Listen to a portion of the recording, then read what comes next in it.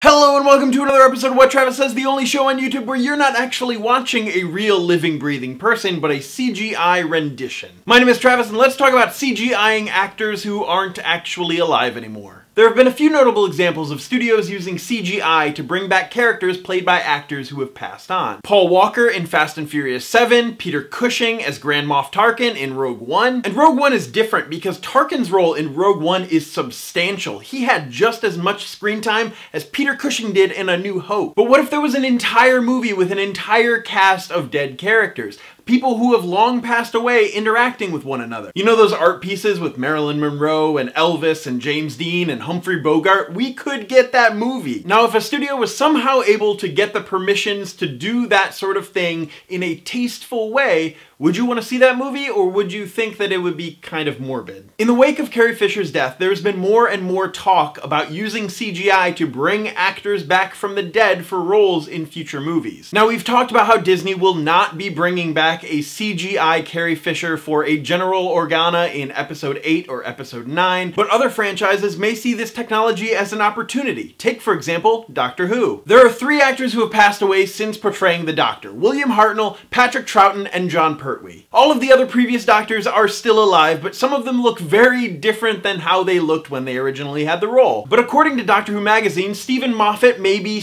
possibly exploring different ways on bringing Doctors back from the dead. He said that having the return of previous Doctors was his first thought upon seeing Rogue One, but that Star Wars has a definite edge budget-wise over Doctor Who. He goes on to say that that sort of imaging is a bit beyond us, the BBC, for right now. He seems to think that something like this is a bit ambitious for Doctor Who right now, but the technology is there, and what a way for Moffat to go out if he was somehow able to bring Doctors back from the dead for his final episode or something. There was that scene at the end of Day of the Doctor where Matt Smith is walking up to join the group of all of the Doctors, and David Tennant turns around and you see his face, but that's because he was the only other one there, and then it did that sort of pan up and you didn't see anybody else's face really because they were all digital, and they got away with sort of showing Christopher Eccleston even though he didn't agree to be in the movie, and they showed younger versions of Doctors who are too old to look the part, and they brought back previous Doctors, kind of. It was this really fuzzy gray area where you kind of saw them. It wasn't great. They didn't have any roles. There were no lines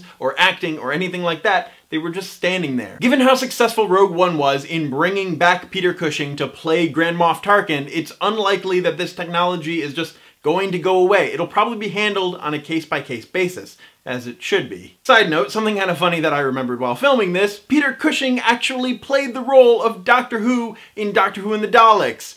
That's just really ironic. We're talking about Doctor Who and Peter Cushing, and Peter Cushing played Doctor Who. I'll link the trailer down below if you haven't seen it yet. It's pretty wild. Let me know in the comments down below your general thoughts on using CGI to bring back actors who have passed away.